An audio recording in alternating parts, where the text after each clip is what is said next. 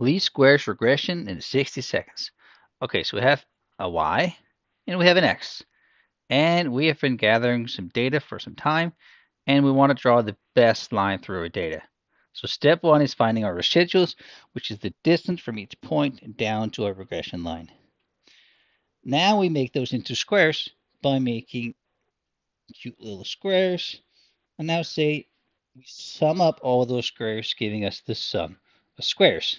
Okay, so now we're going to make a new system where the y is the sum of squares and the x is the orientation of the line.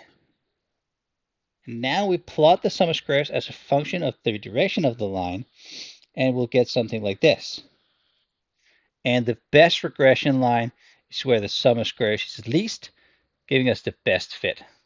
That's least squares regression.